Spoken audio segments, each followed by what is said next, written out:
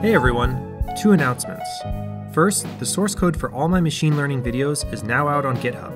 And second, even more exciting, I've finally found a way to create standalone executables that anyone can run. So one of the reasons it took so long is that in the current state of machine learning, you basically have to be a competent programmer to run anything.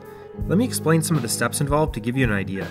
So I write apps in Python, which means you have to install Python and match the version correctly, and then install Keras, but you need to use the latest experimental branch, which means you have to use special git commands, and then do the same thing with Theano, which is another dependency. But to even use those, you have to have some special GPU toolkits, CUDA and cuDNN, which you better have compatible hardware for, and then you have to install Pygame for the GUI and other dependencies. The list goes on, and you generally encounter problems from each of these steps if you've never done this setup before. And after all that, you still have to do the actual training. So yeah, it's pretty terrible.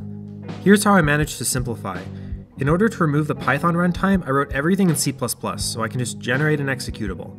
I swapped out Keras for dlib, which is a C++ alternative that actually works well, but it's maintained by one guy and poorly documented and took me forever to get working correctly. The Pygame GUI was swapped out for SFML, which is a nearly identical C++ equivalent.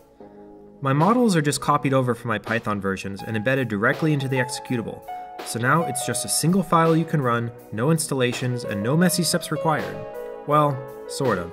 You'll still need a modern NVIDIA GPU, and the only step I couldn't get rid of is installing those GPU toolkits. CUDA is easy to install, you can just download it from NVIDIA's website. cuDNN, on the other hand, is a little obnoxious. You have to create an account and fill out a survey. Once you get it though, just unzip it and copy the files to where you install CUDA. That's it.